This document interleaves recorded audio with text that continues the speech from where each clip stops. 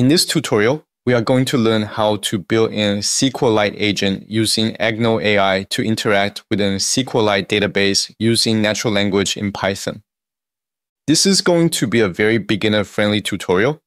As long as you have some Python and SQL experience, you should be able to follow along.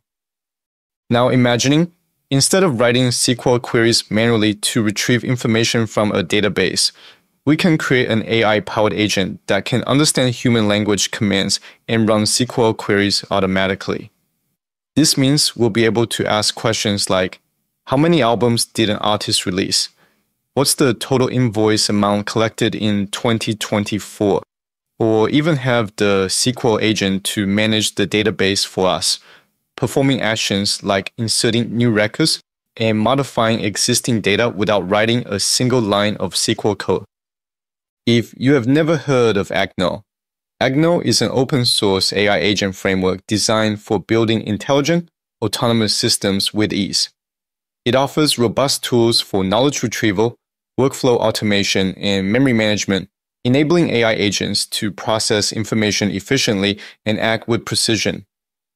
With built-in RAG capabilities, vector database integration, and adaptive chunking strategies, the framework provides the infrastructure needed to develop scalable, context-aware AI solutions optimized for efficiency and accuracy.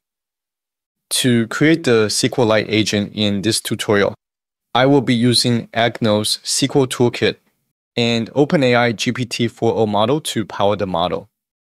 And throughout this tutorial, I will break down each part of the code in detail, ensuring you understand how the agent processes, queries, and interacts with the database. Now, to get started, launch your terminal and run the command to install Agno, SQL Alchemy, and OpenAI.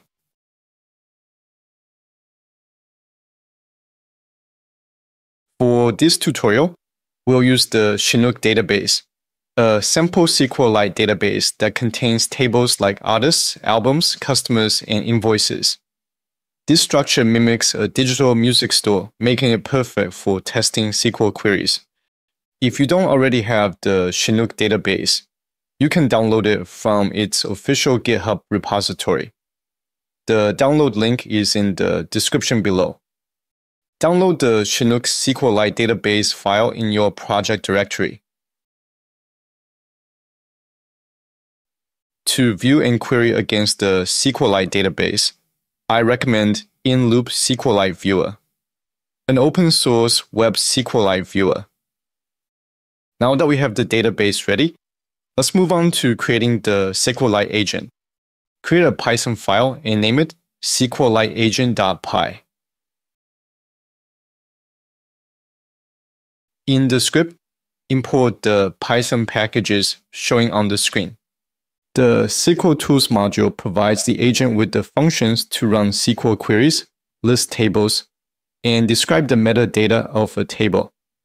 And create engine function from SQL Alchemy is used to establish a connection to our SQLite database. To establish a connection to the SQLite database, construct a database engine using the create engine function with SQLite prefix to indicate that we are working with a SQLite database followed by the database path. Now that the database connection is set up, go ahead and create the SQLite agent that will interact with the database. In the system message, which is the system prompt, specify that the agent is equipped with tools to manage your SQLite database. In the tool assignment, assign the SQL tools with the SQLite DB engine. To make interactions more seamless, configure the agent to retain conversation history, meaning it can remember previous queries within the same session. Finally, we allow it to retry failed queries up to 3 times, ensuring that transient issues do not stop execution immediately. With this setup, we can now use the SQLite agent to interact with the Chinook SQLite database. For the first request, let's ask the agent to list the tables in the Chinook database.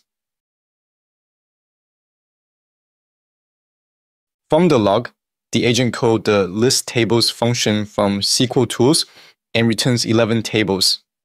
Because the SQL agent is doing all the heavy lifting for us, we no longer need to write a single line of SQL.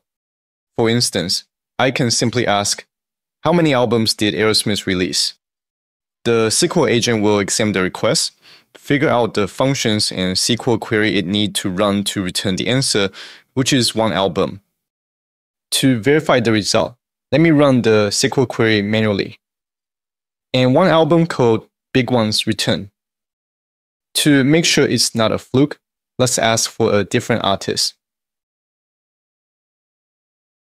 And the agent returns the correct answer. If you work in accounting, some of the useful use case, such as total invoice collected in certain year.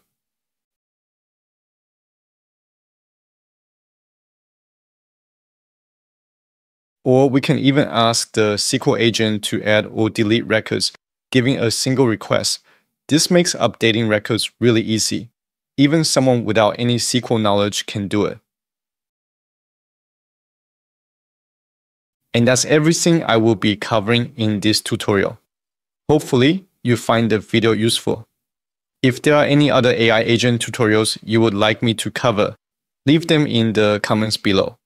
Also, if you're a Patreon member, you can download the source code from the link in the description below. And don't forget to like the video and subscribe. Happy coding. See you in the next one.